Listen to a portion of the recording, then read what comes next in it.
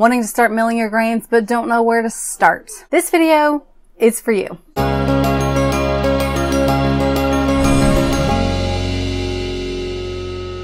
Hey y'all, welcome back if you've been here before, or welcome if you are brand new. My name is Felicia and this is Grains and Grids. Here on this channel we talk all things real whole grains from a biblical perspective. I've been milling my wheat for about 12 years now and baking bread and everything that involves flour. I mill it myself here at home.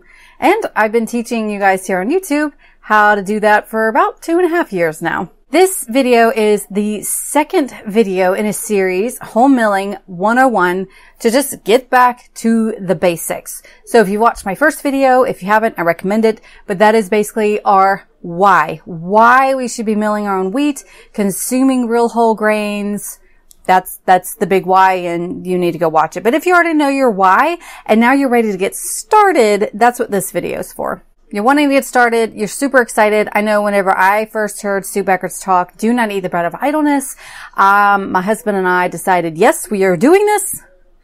Oh, now what? Well, unfortunately I didn't have YouTube back then, or many resources, so I had to figure it out on my own, but I'm here to hold your hand, so hopefully you will not have to figure it out on your own from complete scratch. But actually, it's pretty simple what you need, and we're going to be discussing that in this video.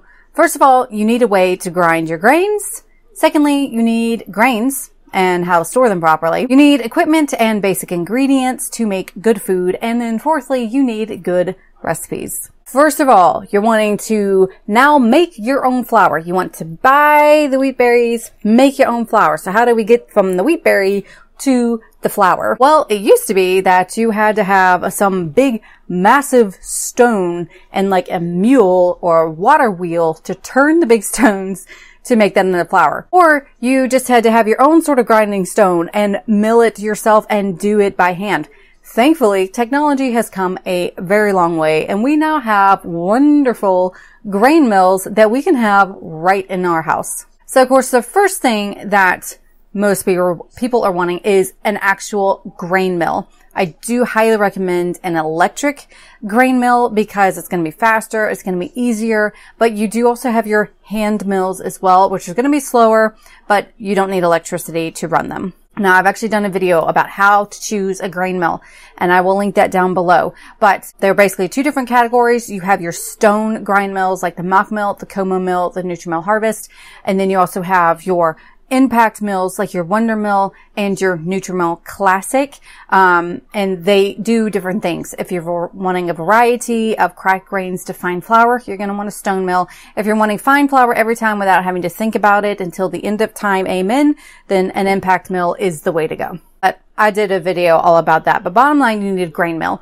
If you are unsure if this is something you want to invest in, then of course you can start with what you have. Many people have a Vitamix or Blendtec, one of those very powerful blenders, and that can get your grains into fine flour.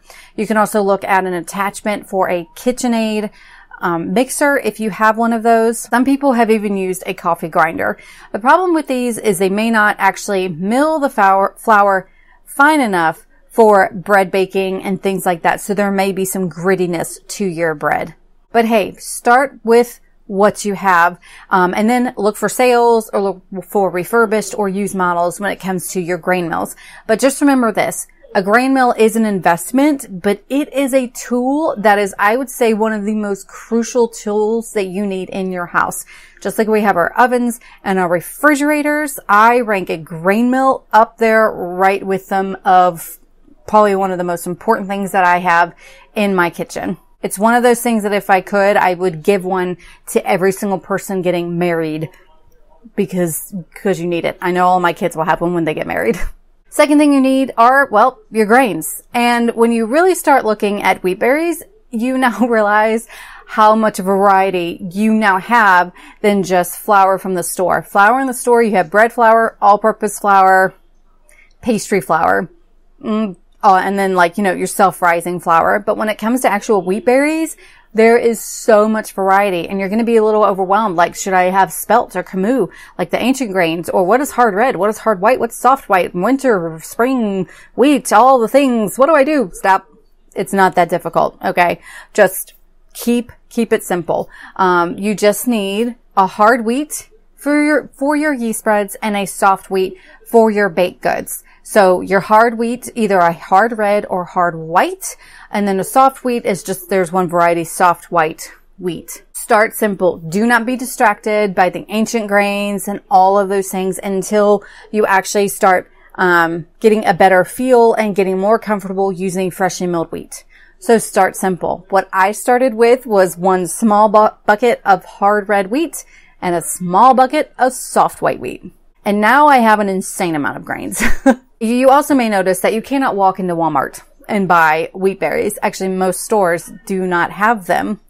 So where do you get them? Thankfully, I've got you covered there as well. You can find sources on my website, grainsandgrit.com/buy-grains. I've got a list, coupon codes for you. It's not an exhaustive list. You can also look locally as far as any local, like small local grocery stores, Mennonite stores, Amish stores, things like that. That actually, if you find that they are selling wheat berries that you can get, ask them, and most likely they can order them for you in bulk, because that is key. Buying in bulk is going to save you so much money.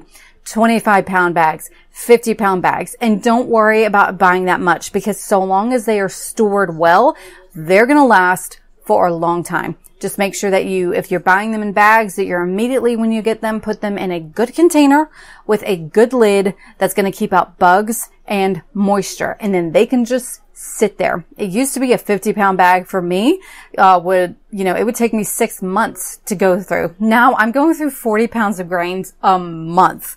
So trust me, they can sit there and last just fine. This is actually a good time to pause to take a break to mention the sponsor of this video, which is Pleasant Hill Grain. I love Pleasant Hill Grain. You've heard me talk about them before, but they are pretty much, if I was to design a store for us home millers, this would be one of them, because they have not only all the grain mills that you could possibly want, but they have multiple varieties of grains and legumes, and then the mixers and the yeast and all the ingredients needed, the bread pans, everything for us. It is a one-stop shop.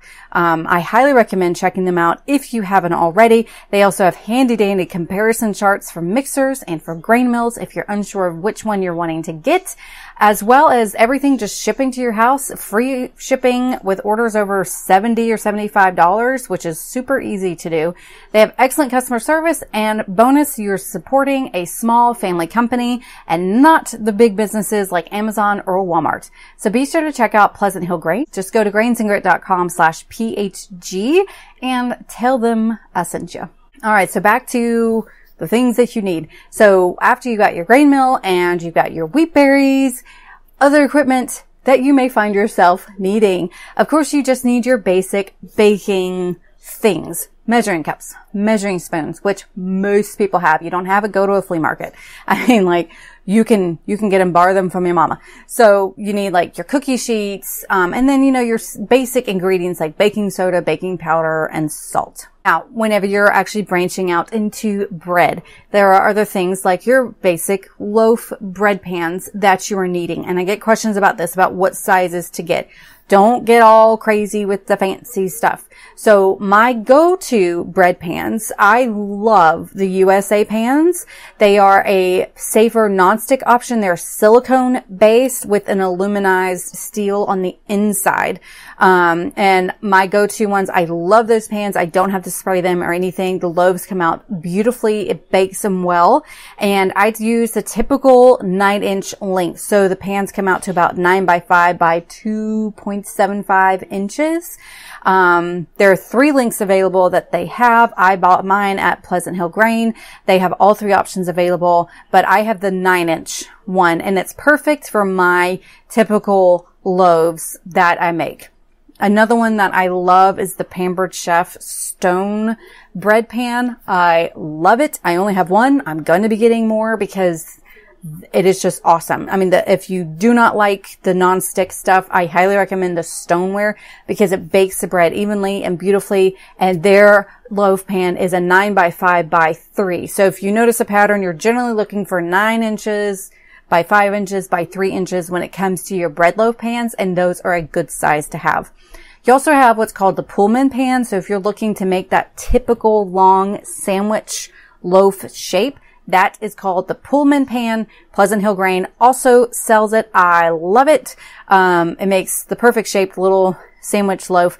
I use the 2-pound bread size, which is the largest one. They also have a smaller one if you're wanting a smaller loaf. You also need your typical like rolling pins, things like that when it comes to baking bread. So you also have your other fancy bread pans, your baguette pans, your French loaf pans. Don't worry about those until you're getting your basic loaf and getting the hang of things. And then you can see what you like to bake and adding to your collection. Now, what I recommend is possibly having 3 of these loaf pans, because especially if you're following my recipe, you can make 3 about 1.5 pound loaves at a time, or you can always just cut the recipe in half, do less. But, I'm always using 3 loaf pans. Now, the final thing that you always need to keep on stock is, of course, your yeast. And my go-to yeast is instant yeast. I use it all the time. I prefer it over active dry yeast. It's just easier to use, better results, it's faster, so on and so forth. You do want to buy your yeast in bulk. If you're buying those little packets, those little jars from the store, way too expensive. It is so much cheaper to buy them in 1 pound or 2 pound packets. Pleasant Hill Grain sells them, Amazon, multiple places, Sam's Club, Costco. You can buy the big packs. The go-to brands that everyone typically likes are SAF, Fleischmann's, and Red Star. Now, what I do like to see with the yeast is that they are vacuum sealed. That way they are shelf stable until I open them. And when I open them, I then just store them in my freezer. And I've never had a problem with yeast going that way. And there was a time where it took me about 6 months to go through 1 pound of yeast. Those are the days. They are long gone.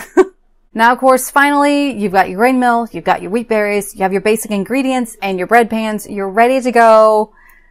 But what recipe do you use? And that's definitely the final thing that you need. You need some good recipes. And there's not many people out there, especially when I first started.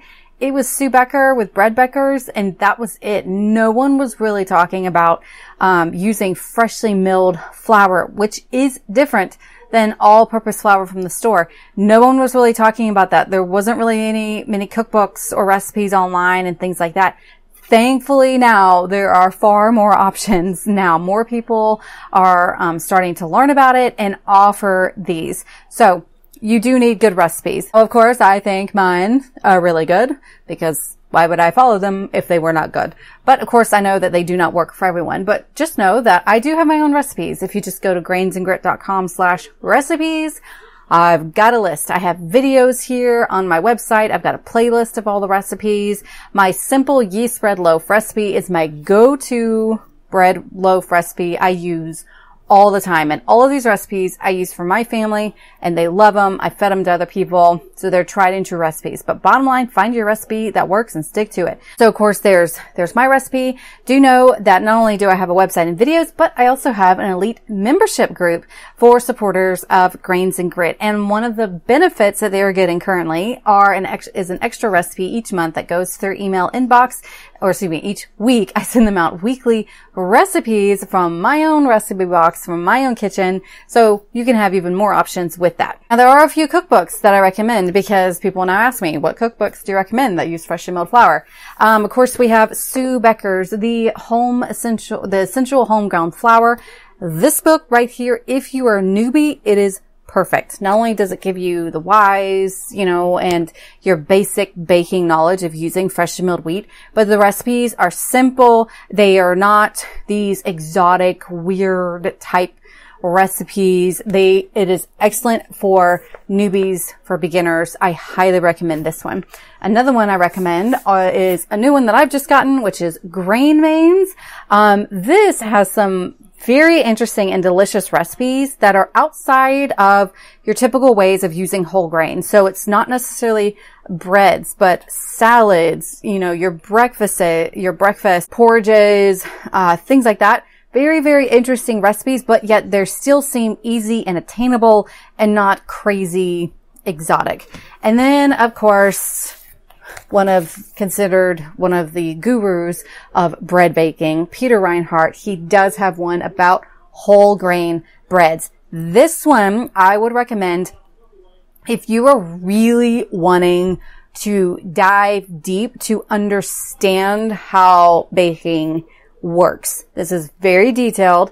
So it can be, I would say this possibly will be overwhelming for newbies, unless you're one of those people that just really like to dive in and find out all the nuances and, oh, why does this do this and how do I do this? Then it's almost like a textbook, basically like that, but it's got great recipes in it as well. I know I've learned and a lot of my folding methods from Peter Reinhardt. So that's another great cookbook, and all of these will be linked below. Other sources, there are bloggers out there, websites that now have fresh and milled wheat recipes. Michael Gropp is one. I did an interview with her. She is wonderful and amazing, and she has a website that has tons and tons of wonderful recipes, all using fresh and milled wheat. She also has cakes and just so many things. She also currently has a cookbook coming out as of this video. It is not out yet, but I'm super excited. If it's out, I will try to link it below. But be sure to check her out. I will link her below, but I believe it's just michaelgropp.com to view all of her recipes. Another great source to have on hand is actually, I've got a free newbie milling guide for y'all. Again, that is linked below, but it has the links to everything. So I've mentioned videos about choosing a grain mill, recipes, things like that. Well, this is a milling guide that walks you through this step by step, the steps that you need to take in order to start milling your wheat, and links to any and all videos and recipes that I have. It's in one convenient little guide, and it's free. So there you go. I hope this video was very helpful. Remember to stop at Pleasant Hill Grain to shop there. Especially if you're wanting to start off and you don't want to research and find where to buy all the things, it's one-stop shop. Just go there. So grainsandgrit.com/PhD. And again, download my free newbie guide. Check out our membership group. And as always, I hope you'll have a wonderful week. Thanks for watching this second video, and be on the lookout for future videos in our home milling series 101. As always, have a wonderful day. Bye.